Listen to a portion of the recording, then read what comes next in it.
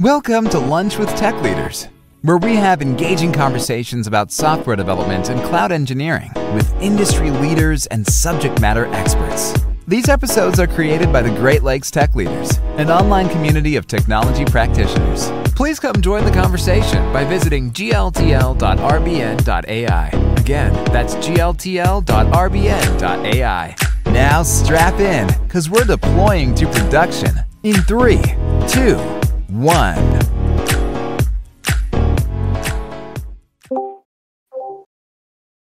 Now recording. That's fantastic.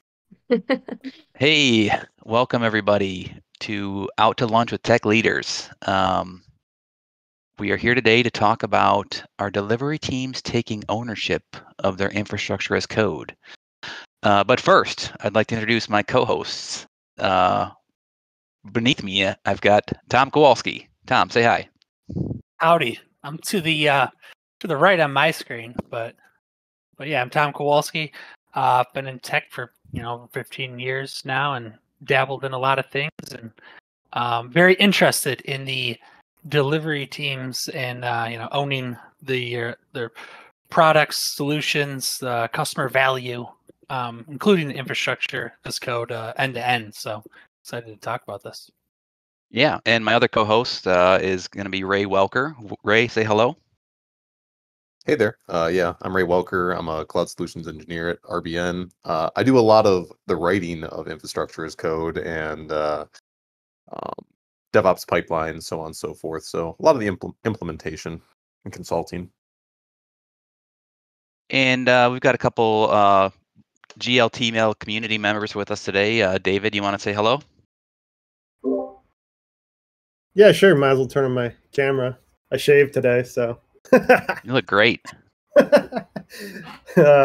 I'm Dave. That's my first time on one of these things. Infrastructure as code is actually new to me, so you guys will be training me. Okay. Wow. And John, I don't think we've met, but nice to see you here. Feel free to say hello, and we'll get this conversation going. Yeah. Hey guys, my name's John. I work at Benzinga downtown. I'm a product development manager there. Do a lot of development. Just kind of curious. I actually ran into. I wish I remember his name. I don't think he's here. At DevFest last week, and Yeah, he told, or a Derek. couple weeks ago, and he told, Derek, and he told me about this. So, Yeah. listen in and hear what you guys have to say. What you guys are doing? Yeah, Derek's great for sure. It's too bad he's not here. He usually pops in a little late. So, our last episode, we kind of talked about comparing Terraform to Amazon CDK. Those are two, popular infrastructure as code tools, and a lot of the conversation led to what we're going to talk about today, which is like, who should be writing the infrastructure as code, who is responsible for maintaining it. I think when you look at the DevOps movement in general, from what I've seen is like a lot of organizations are drinking the DevOps Kool-Aid, but then they're not really practicing it. And things tend to be really siloed, and there's still like a small group of people that are, the Wizards of Oz who understand how to do this sort of thing. So I'll just kind of open it up. Maybe Tom, you want to throw out some thoughts? I've got a lot of questions I can ask, but just want to see where your thoughts are on this topic. Yeah, I think it kind of ties in the DevOps and the infrastructure as code. They kind of came around at the same time.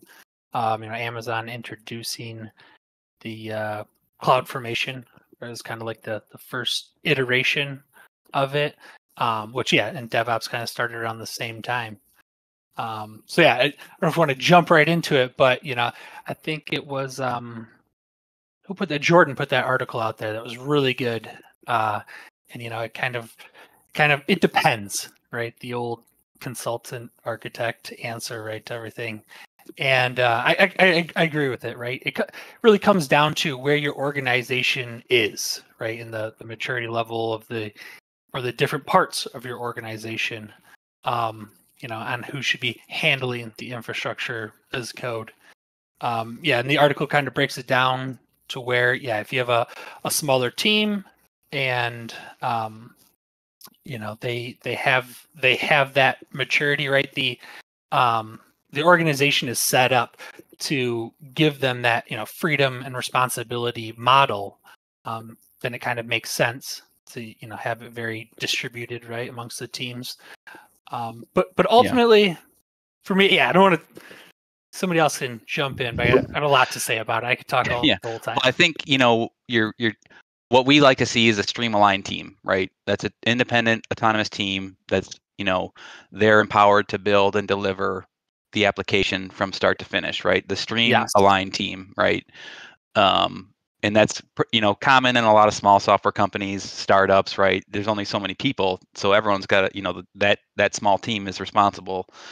I think when you get into bigger organizations or organizations that have been around for decades, you see a lot of the breakup between development and ops and QA and product and marketing, right? It's just they're just not set up. So I think the conversation needs to start around like the team topologies and the team structure, right? And I think, like I said, companies just like, oh, we need to hire a DevOps engineer so that we can do DevOps, right? They don't kind of take a step back and see like, well, how are we organized? Like, what is the topology? Yeah. Because there's solutions, even if you are that kind of older legacy style structure, like you can still figure out a topology strategy that allows you to get closer to a DevOps type of environment, right? So a lot of that comes from like management, right? The management needs to have a strong grasp of the technology that they have at hand and know how to organize a team to build it to be successful within this agile approach. That's something I don't find nearly as common as like I would hope. I do sometimes feel like management is disconnected from technology, from their tech teams. Yeah, it obviously depends on the type of organization, but right. Yeah, I mean, I can certainly say that my previous CEOs were kind of DevOps was just a buzzword, right? A synergy word. Yeah. They had no idea what it means, and they just knew we had DevOps engineers on staff, and so they assumed we were a DevOps shop, right? So, so Ray, you've probably been with the most variety of like customers out in the wild there. Like, what's the most common scenario you see? Is it like clients are just getting started with infrastructure as code and you have to write it, or like they're already somewhat down the path? Kind of like, what are you seeing out there? I've seen a mixture of both. I feel like, well, with as I've been with writing, I would say my favorite customers that I've worked with are generally those that are in the greenfield development area. So they allow for us to kind of really take hold of the architecture. We don't have they don't have maybe a lot of processes in place currently, and we try to provide them a solution that is well architected and secure and so on and so forth.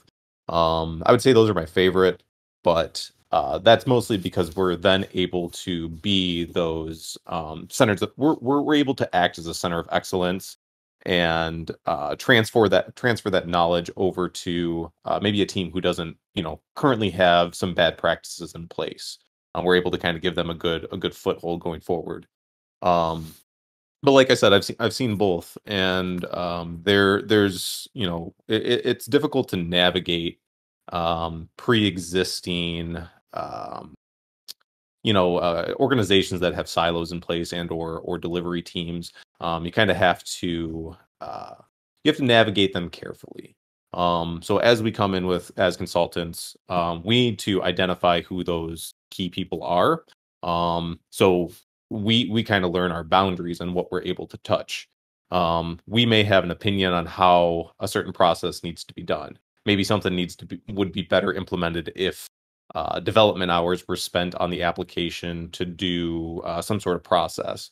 But maybe the ask is that we need to do this in a certain way that is maybe more of a infrastructure as code, or something that maybe reinforces some sort of bad habit within the code. But that's kind of a different topic. But we are kind of able to sometimes go in and navigate that in, two different ways.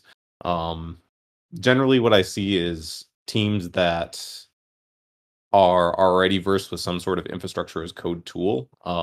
So we kind of have to adapt. That can be a challenge in itself.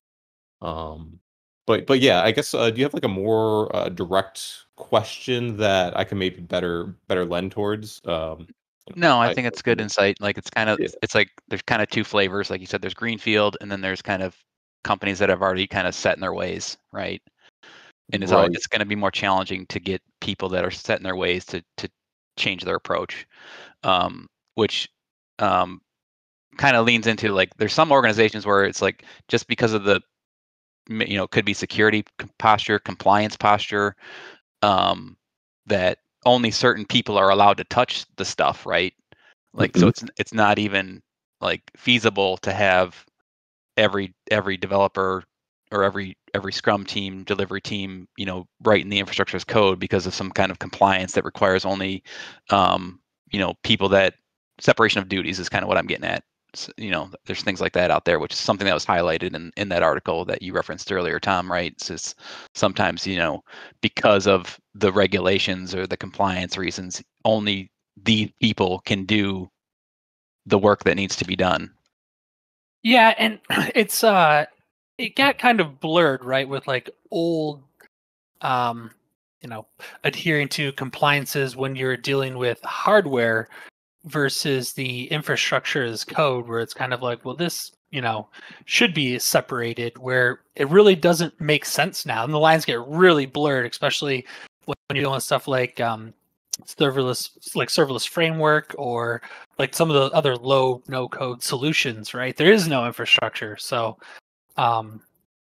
yeah, it is interesting. But and like I was saying, it kind of brings back like the old mentality. Well, yeah, it should be separation here, but there's a lot of modern tech companies, right, that are moving fast, that have one team, and to get around that, right, and that meets compliance, it's usually two people have to turn the key. Right, so yeah, it could be one team that owns the end to end, but it requires two approvals to be merged in, things like that. Yeah, so. I know we have someone on a current assignment who like they were working as like a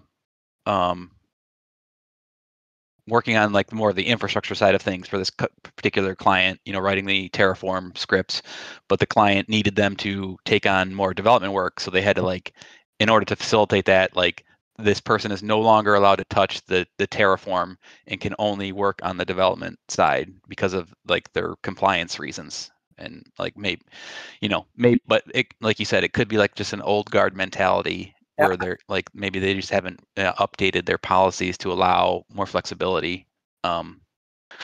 So yeah, I think we'll just like run through the factors that were, I don't know how to say the guy's name, but that great article, but like the other thing is like the engineering capability. Like if you don't have people on the engineering team, on that delivery team who can actually write the infrastructure as code, that's a limitation there, right? Like, are we expecting every developer to like know all the nuances of writing infrastructure as code in Terraform or CDK? Like that's a lot, right?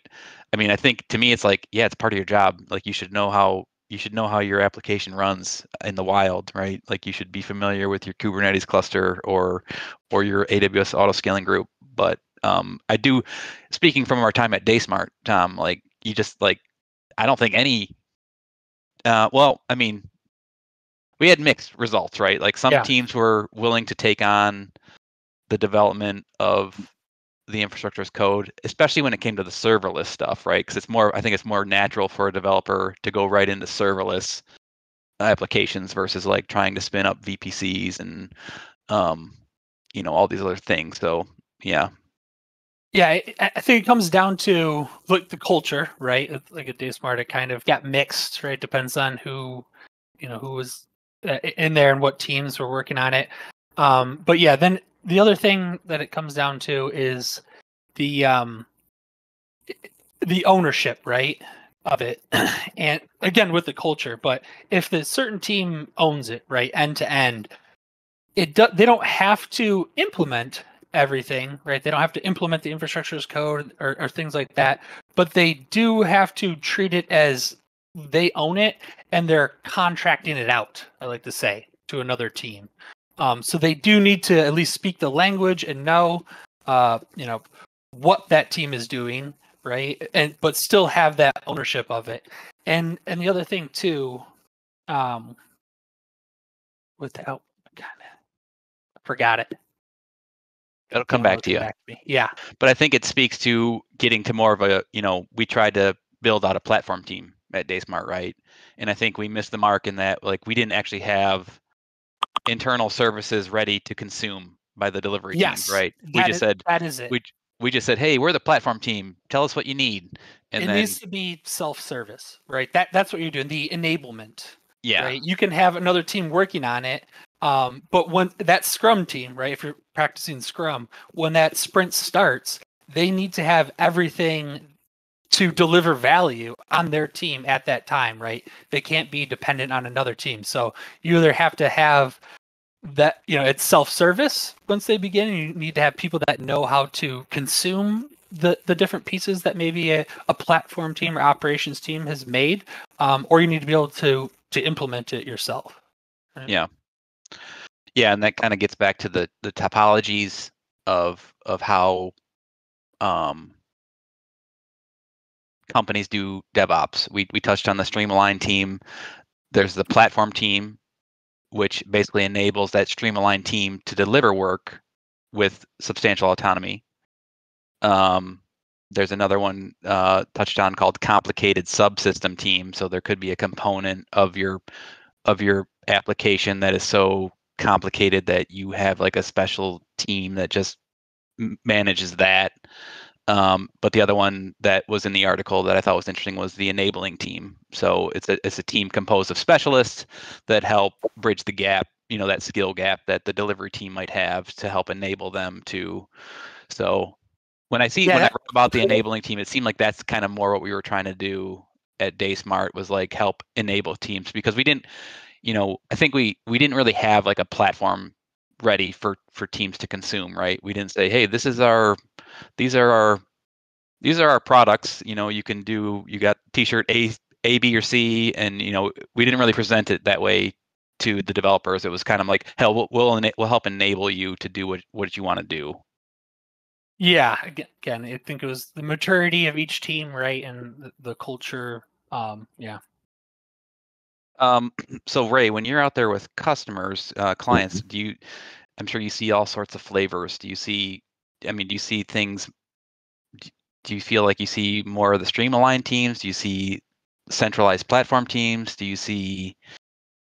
I feel as if I've seen more centralized teams and a lot more siloed off, is what I would say. There are teams, they may have tools in place to break down these silos, but I oftentimes find that they're maybe not utilizing their ability to communicate changes from the dev team to SREs. So there's like a break in terms of what's needed from the actual application and what's out there in infrastructure versus like the release team.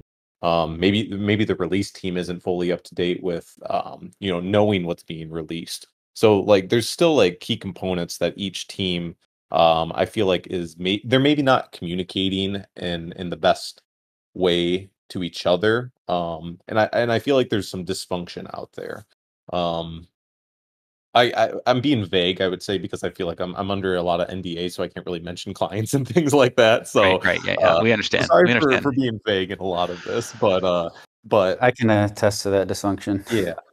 Yeah. I mean, without having to give any, proprietary information, John, are you able to share like how teams are structured in an organization that you might be familiar with? Yeah. So at Benzinga is an interesting company because we're a media company, so tech is like just like this. It's almost like a secondary thing. Like it's important, and we have a lot of like tech stuff that's vital to what we do. But like we're at more than 80% of our company is writers. So the things that we do it's kind of like chaotic a lot of times. Like a lot of times when we bring people in, they'll be they have a very specific skill set. Like they're like a product builder. They build these things. They're not necessarily like DevOps engineers that are going through and building these like massively scalable systems. And so we have to deal with those scalable systems at the same time. We have these engineers that come in that don't have that type of experience, but they just want to move fast. So we have a lot of issues with at small dev. We don't even really have a DevOps team. We have one DevOps guy, and then we have a number of people in the organization that do back-end related things that do DevOps out of necessity. And so it's just a lot of dysfunction. So when you say that, what do they do? What is their DevOps responsibilities? Is it a cultural transformation thing, or are they writing pipelines? There's definitely a lot of like pipe CI/CD stuff that people do. But I guess it's more of like I guess I'll tell you from my perspective is like when I came on, like I was always just like a product builder, never really like building super scalable systems, never did serverless. I just booted up EC2 servers, manually installed stuff, never did infrastructure as code. And then, I have a team, when I joined, then we had infrastructure as code, but I'm just booting up basic services. So I go to my tool, I use Laravel Forge, I boot up an EC2 server, it has everything I need installed on it. There's nothing I need to do from like a DevOps perspective. It's all just works for me. It works for the solution that I use. But then, there's a push. There is issues with scale in that, right? Like there's tools that Laravel Forge provides that I could learn and use to leverage serverless infrastructure, and maybe I could have gone that route, but my organization is not that. Like they're already leveraging infrastructure as code for a number of other different services outside of what that ecosystem provides. Like we use Go, Python, all these different like languages, and so we already have a team and some knowledge base built. But people like me come in, and I'm just trying to get shit done. So I use what I use, and then I try to work with other people to get things done in different ways and build out these services. But it's hard. Yeah, it's hard a challenge to like actually make it work. Yeah, it sounds like your organization needs to kind of have that discussion about like what is our team topology and how do we make this work? Whether it's a centralized DevOps team, platform team, or you have streamlined teams that kind of build at their DIY all these solutions. What were you going to say, Ray? Oh, I was just going to mention, and maybe this is a topic for a little later, but it's like, which approach is better? Like, it kind of depends, right? I think we talked about that in the beginning. It really depends if, we should have these streamlined teams or centralized teams. And it really seems like it depends based on the organization's goal. Maybe it makes sense to be slightly dysfunctional because, we're focused on our time to market. So we're just rapidly producing things. Well, I like what Adam said. Yeah. Like focusing on enablement. Like I don't know, maybe like a team enablement's interesting, like an entire team to focus on enablement. But like me as an individual, that's what I try to do all the time. Like I'm still helping people change their passwords. I'm like, I need to find somebody else that can do this and help with their permission management of our CMSs. It's like enabling other people at all levels to me is like the thing that our organization that I need to focus on. Yeah. And I give Tom a lot of credit. We worked together at a previous company, DaySmart, and just, formulating a team that their sole purpose is to help enablement and try to, get teams aligned, try to provide some kind of, recommended tools, recommended standards like that. That really helps, especially if those delivery teams are receptive to it. They're like, oh, wow, we've got this team that's a resource that we can reach out to and, help us plan what we want to do, help us architect it, help us implement it, and send them on their way. So it worked out. It had its pros and cons, but I think it for the most part it was good. That's like the center of excellences, right? Those are kind of those champions of success that kind of bridge the gaps between teams. And well, I guess the example is if somebody comes in and provides a new solution, or like a new tool, you need somebody there to help adopt. But the biggest challenge is the mindset, right? The cultural side of it, right? Somebody's used to, I just write code, right? Versus owning a solution end to end, right? Owning that customer value, and everything that comes along with that was hard. It's kind of like same could be said about QA, right? When it comes to like, QA shouldn't be handed off to some other team to deal with, right? It should just be part of that. And it could be, right? And so this is where I think there is one standard that could fit for all, organizations, whether they're big or small, and you just have to have that ownership, right?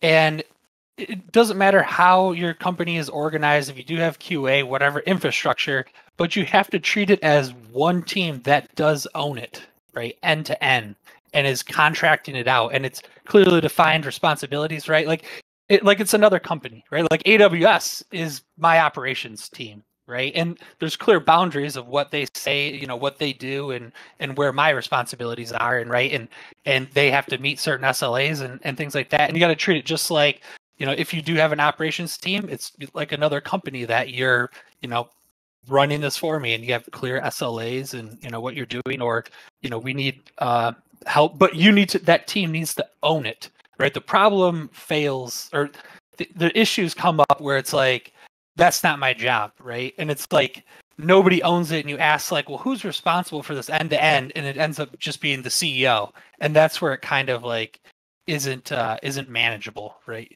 It needs to be broken down where individual teams, whether you're small or big, right, are owning the customer value and whatever resources, assets that go along with it. Yeah, that's my take on that. That's definitely something I don't see enough in the wild, is clear definition of, responsibilities and teams that own certain aspects. Yeah. Usually like things just kind of get either the decision's not made, or they just get bubbled up to like a person that doesn't have time to deal with that level of detail on the decisions, right? Yes. Like typically there's one person that does know it, right? There's a person who does know how these things operate and will have some ownership, but I think like that usually bogs down that one individual, because things kind of boil up to that person because it's not clearly defined. Yeah, I'm a huge fan of how GitLab operates, and the beauty of it is that they try to make everything public unless it's like illegal for them, so you can see exactly how their company runs, how that directly responsible individual, I think they call it DRY, and how they do that, right, and how everyone is assigned that, and they can make those decisions, right? They do have that autonomy to do that. Yeah, I think we tried it all, right, Tom? We tried the grassroots movement for DevOps. We had some success there. We tried to get high-level buy-in, had some limited success there. It's just like at some point though, it's just like you reach a level of kind of, we got to a certain point and then we just couldn't get it quite over the hump, right? And I'm not sure why. Yeah. Looking in hindsight, it's like what was the real blocker there? In hindsight, I feel it's the grassroots is good, right? And the coming from the bottom up, but you need that culture set from the top to allow that and enable that. And I think that's kind of where we struggled, right? And different management techniques, in cycling through different executives and things. So that's where I feel it kind of fell short there.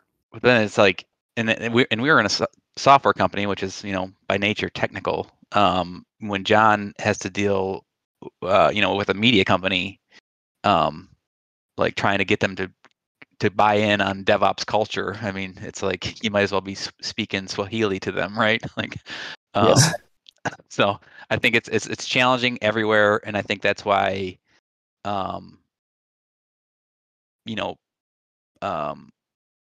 answering the question of who should own the infrastructure as code is challenging.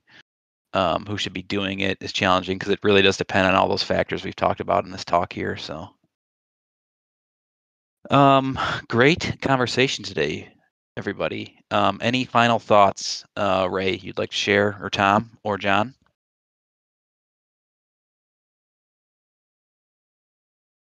Crickets. Yeah, I think it takes time and experimentation to find a good example. I mean, I don't think anybody can do it right the first time. So that's why it's clumsy, and you have to navigate these types of questions. It just kind of comes from experience, right? Yeah. I'd like to say whatever is the right path. The one thing that definitely helps is the transparency, the communication, right? Knowing who's responsible for what, things like that. That you can't go wrong with that, no matter which way you take. So Yeah, 100% agree on the communication, Tom. I guess my thing always is just based on the nature of how I approach working at Benzinga is I try not to hit a nail with a sledgehammer. So just kind of realizing the tools I need at the time to get the thing done is just like, I guess, one part of the challenge. Yeah. Keep it simple. Tom, Okay, you brought back some memories of some high load I used to have on it was a transactional based company, credit card transactions. So think of 300 some odd clients hitting a load balancer with 3 web servers hitting a PHP app, right? And in our MySQL instance, right, at the time we had, and this was 10 years ago, we had a primary master and a slave for like reports, and it was before all the cloud. But you were mentioning, dealing with AWS as your infrastructure provider. I mean, I just haven't been in a situation maintaining an application with high volume dealing with GCP or AWS. What is it like today versus, this data pipe company got bought out by Rackspace. So at the time it was like, before the cloud really hit. I mean, what's it like when something's gone wrong? And in my world, thousands of dollars are lost every minute that the server is just spinning. And, yeah, in my experience, it's been amazing, right? There are some times like when S3 went down, like 8 years ago or whatever, and it brought us down for a good 6 hours. There was nothing we could do. But the other times, right? Because Adam and I, we used to run servers in the closet, maintained them, and then co-location, and then moving it to AWS. And yeah, I would never go back to maintaining all of that myself. So that's my experience. Yeah, I mean, you get self-healing environments. You can build for failure. So things, even when things are faulting, you can most everything is either highly available or self-healing if you set it up with a little bit of effort. So Yeah. the benefits of the cloud have greatly outweighed the what I saw with managing your own hardware. I think there's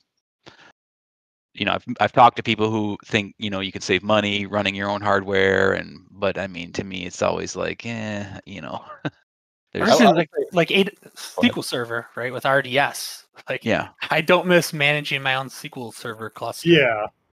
I will say AWS as a whole, it's you can still do it wrong if you really want to. You still have to know, you have to make that conscious decision that I want to, use RDS for my database, and I don't want to throw it on EC2, or I want to, write it in a way that I have a DR strategy, so everything's, available as much as possible. But yeah, they give you more tools at your disposal to do things right.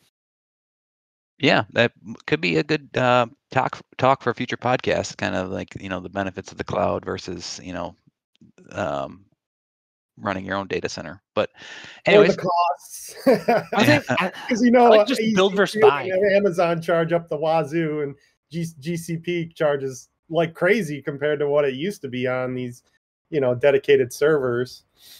yeah, can add up real quick. Want to be respectful of everyone's time. Thanks again for joining the Out to Lunch with Tech Leaders. Everyone, my co-host Tom and Ray, thanks for helping me out here.